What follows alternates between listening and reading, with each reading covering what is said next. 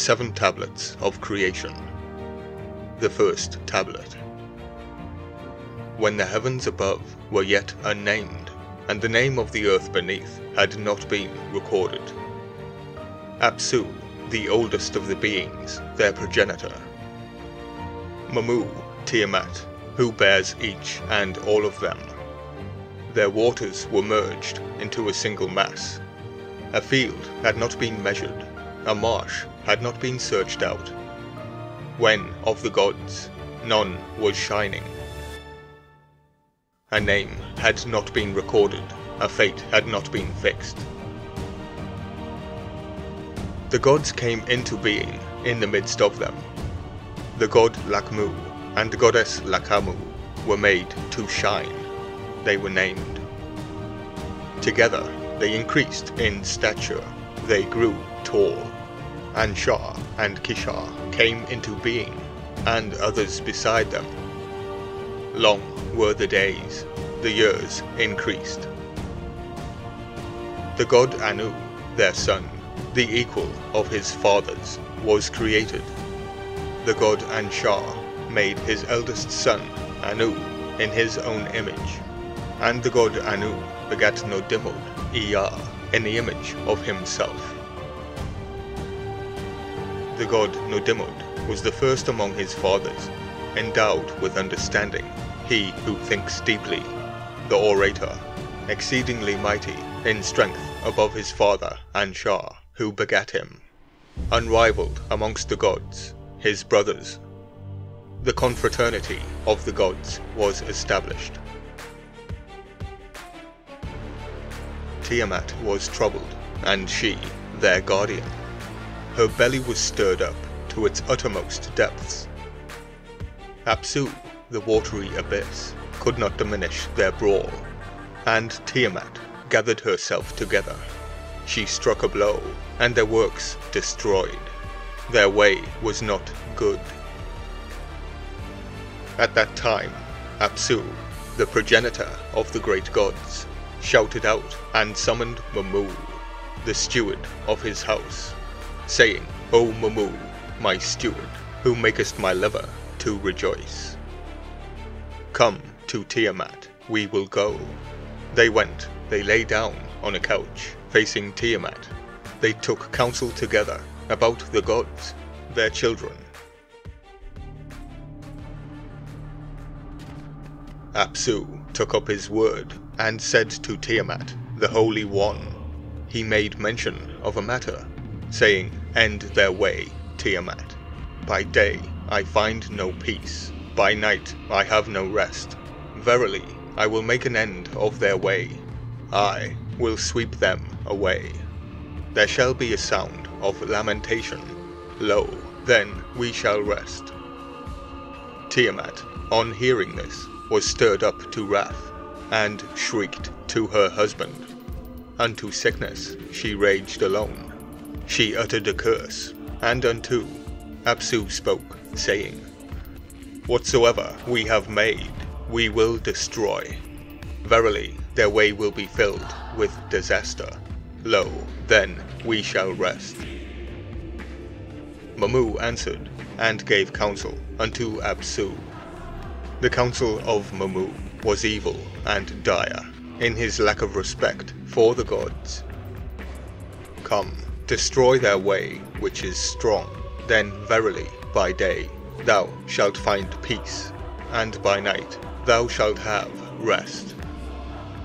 Apsu heard him, his face grew bright, for that they were planning evil against the gods, his children. Mummu embraced his neck, he took him on his knee and kissed him.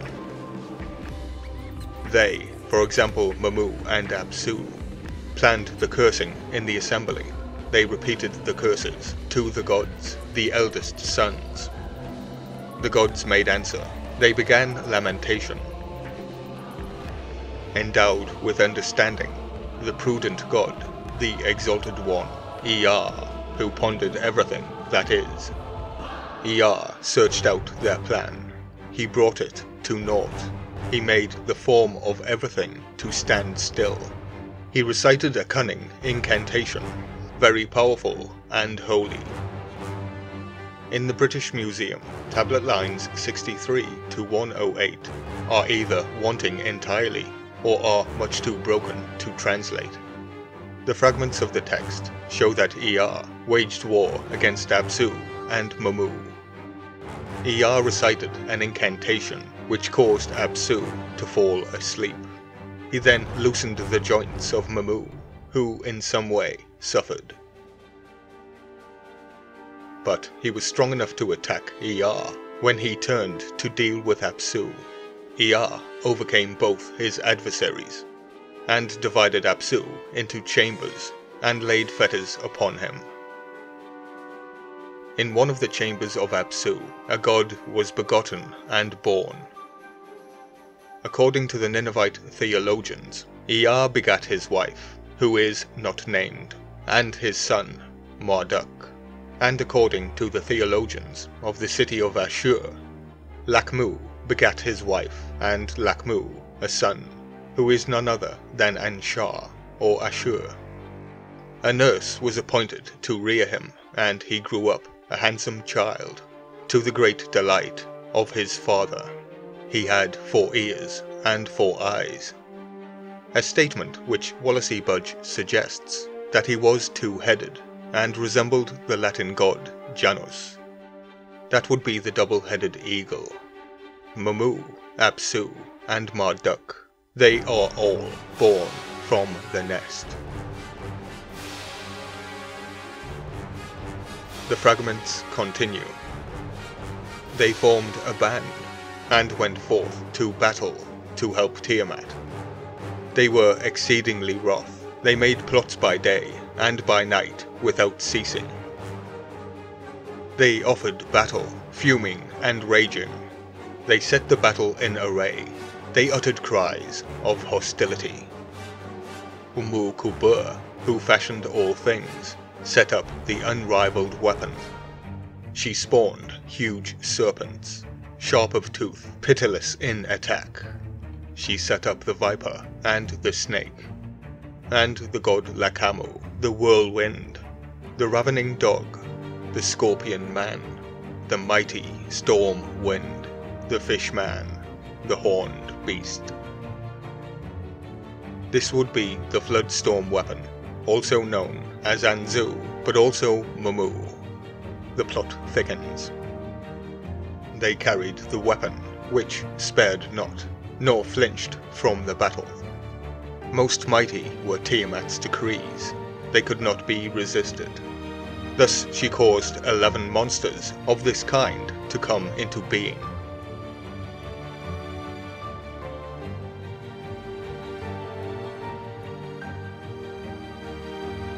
Among the gods, her firstborn, who had collected her company, that is to say, King U, she set on high. She made him the great one amongst them, leader of the hosts in battle, disposer of the troops, the bearer of the firmly grasped weapon, attacker in the fight, he who in the battle is master of the weapon. She appointed, she made him sit down in goodly apparel, saying, I have uttered the incantation for thee. I have magnified thee in the assembly of the gods. I have filled his hand with the sovereignty of the whole company of the gods. Mayst thou be magnified, thou who art my only spouse. May the Anunnaki make great their renown over all of them. She gave him the tablets of Destinies. She fastened it on his breast, saying, As for thee, thy command shall not fall empty. Whatsoever goes forth from thy mouth shall be established. When King U was raised on high, and had taken the heavens, which literally means the god Anotum, he fixed the destinies for the gods, his sons. Open your mouth, let the fire god be quenched.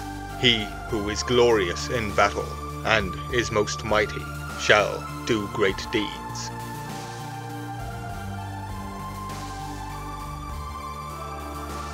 I have many questions here. I'm sure you do too. So here are my questions.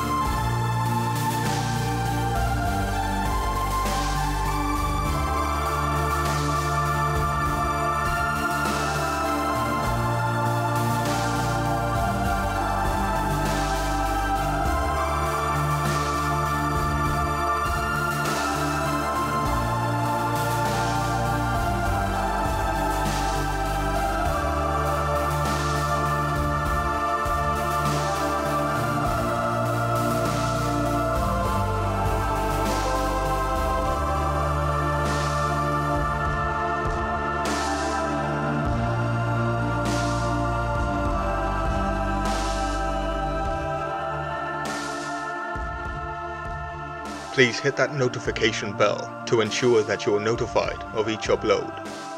Share, like, comment, and subscribe to support the channel for more Mythology 7 documentaries.